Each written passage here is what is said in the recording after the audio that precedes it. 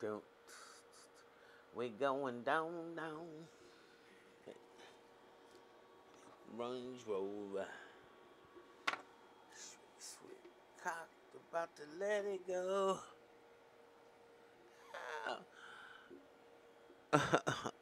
Ain't that what it was? We go. Ooh, I'm on it. I'm on. Hey, people. What did I'm a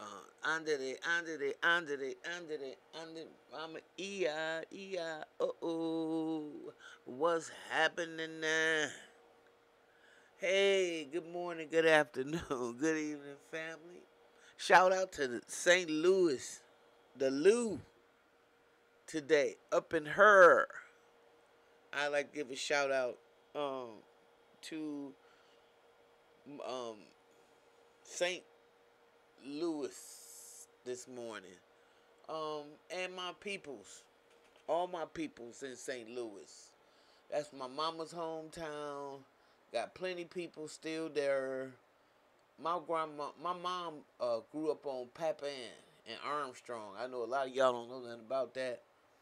And they grew up on the east side, I believe.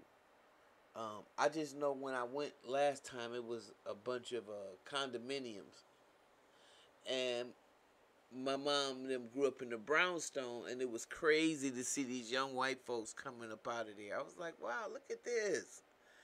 And then they were very nice. We got out and talked to them, and my mom and her sister told them that how they used to live there as kids, and they was looking at them like, what? Mom was like, yeah, this was our house. We were one of the few people that had a house back then, and this was it. And I don't think he believed them. But anyway, that's neither here nor there. Shout out to the Spinks brothers. Ooh, hoo, hoo. Shout out, shout out, shout out. Shout out to the Bridges. Andre Bridges. Sterling Bridges. Trina. Tia. All of them. Shout out to y'all from your cousin up here in the Midwest. But listen, this is not why. That's not why I did this video. This is not good. Now y'all know Nelly done just had a baby and everything. Y'all don't give a damn about nothing. Y'all was like, I don't care. I do not care. At least that's what it seems like what this article is saying. I mean, really.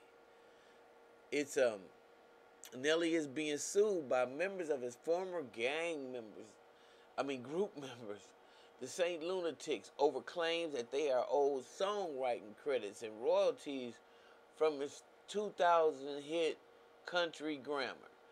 Now, I don't know enough about that story to mess with it, but I know that I've seen a couple podcasts where Nelly came on. He explained the whole situation and what was up with that, and I see now they like we don't. How dare you have money and we broke? So Ali, City Spud, Keywan, Murphy Lee, they say that they were not correctly credited on the album and did not receive adequate payment for several tracks in which they helped co-write, including Country Grammar, Steal the Show, and Thicky Thick Girl, and Rap Something. Now, Ashante and Nelly, they done got them a little baby, and they got a whole different life. And I believe Nelly stole his catalog. Anyway, that album sold over 10 million copies. So despite repeatedly promising plaintiffs that they would receive full recognition and credit, it eventually became clear that defendant Haynes, that's Cornell Haynes, had no intention of providing the plaintiffs with any such credit or recognition, the lawsuit contends. Nelly, Nelly, Nelly, Nelly, Nelly. They chose. I don't know what's going on with my computer. But what did they choose? I think they chose to wait till right now to get their paper.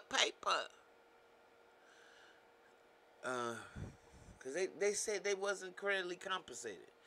Anyway, let's wrap this up. Because my computer is really on a flitch. Jumping up and down and all types of craziness. Anyways, what y'all think about that? City Spud, Keywan, all of them suing Nelly because they want their paper.